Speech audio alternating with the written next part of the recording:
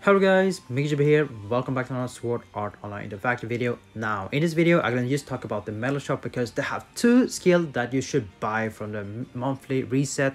Now, which one is the monthly reset? Well, it is the Kirito one, which is top of this list, and Asuna is a permanent, which you don't really care. It has more special stuff there, but we don't really care about it. We only care about the Kirito one because they have two skills that you should buy immediately once you see it, or if you have enough combat metal to buy them.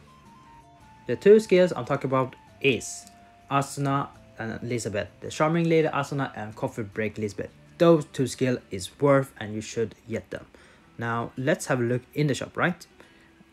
Before I talk about them, let's talk about the other stuff that you can buy in the shop. You can buy core metal, stones, crystal, release crystal, any of those stuff that you really need, but most of them is farmable. Now, if you're wondering how to get this currency, these metals, the metal of the combat art, this is mostly from the event that you usually do every month. When they release a new event, you make sure to buy them because they are really important currency for free to play and new players. Definitely try to farm a lot of them because you do need a lot of them when you are buying skills. Here is another event that has ended long time ago, but the shop is still there. I already bought most of the stuff here. So yeah, you can see they're adding a lot of stuff that you can buy, so make sure to farm events. They have always some good stuff there. Now let's go back to this one, and yeah, so let's talk about the stuff that you shouldn't buy in the shop.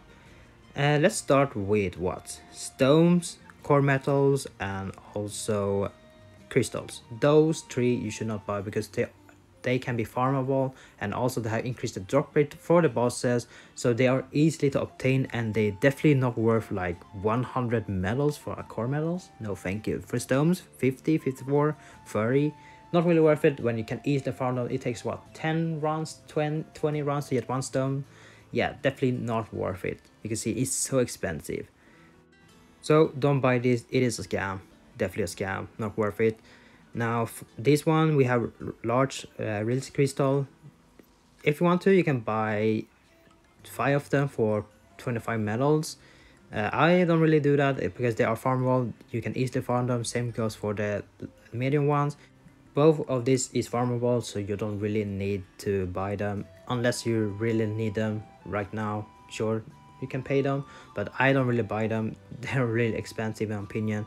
Not really worth it. Maybe if it only costs like what, one medal for 5 medium and one medal for 2 release crystal, maybe that is more worth it.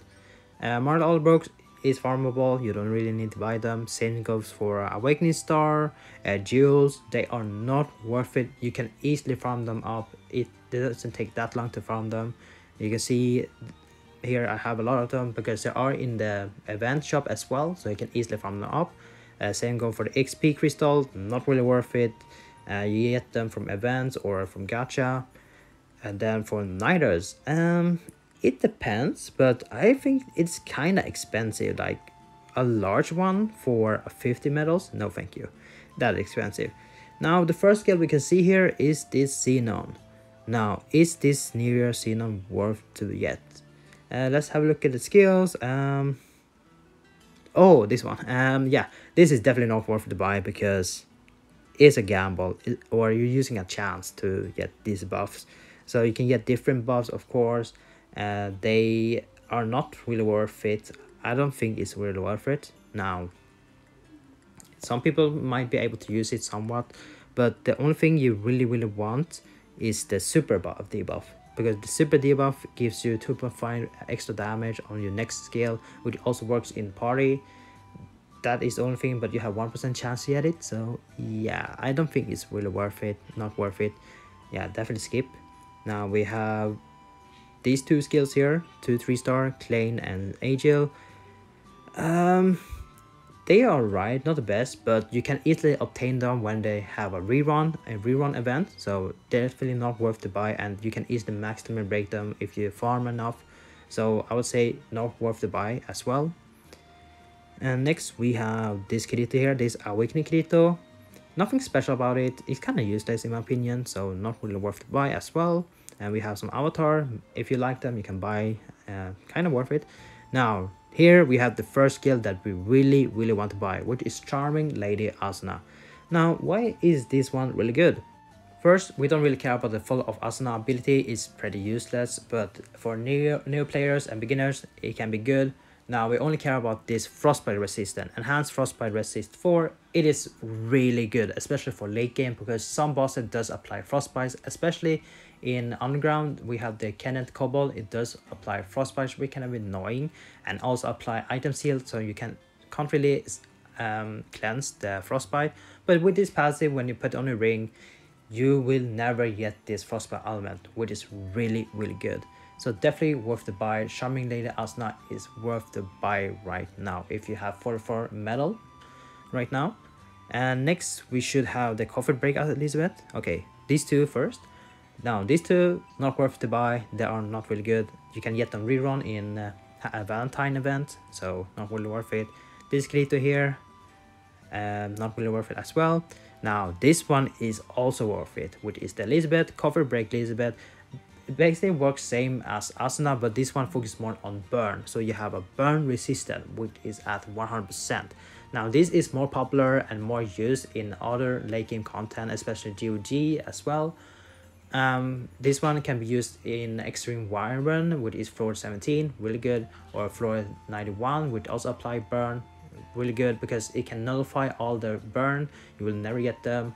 And we also do have, I believe, floor 85, I think it's applying burn as well, the Huang, the 100 arms Huang, I believe it apply burn, I think, not sure, but this one is really good. So what you want to buy, coffee break Lisbeth and Asuna, the Charming Lady Asuna, definitely worth to buy right now if you do have the medals to buy.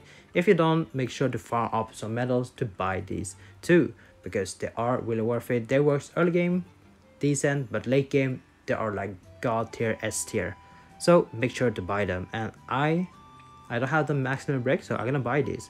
Use example, like they are definitely worth it. Limit breaking worth to buy as well. So these two skill, make sure to buy them. I'm unsure if they're gonna be in the next rotation, but hopefully they do in the next rotation, so you're gonna have more events to able to save up more combat medals to buy them. Now, which one you should prioritize? Prioritize Lisbeth first before Asuna, because Lisbeth is gonna be used most of the time. So yeah, that's for me, a short update for this medal shop. Make sure to buy them, and that's for me.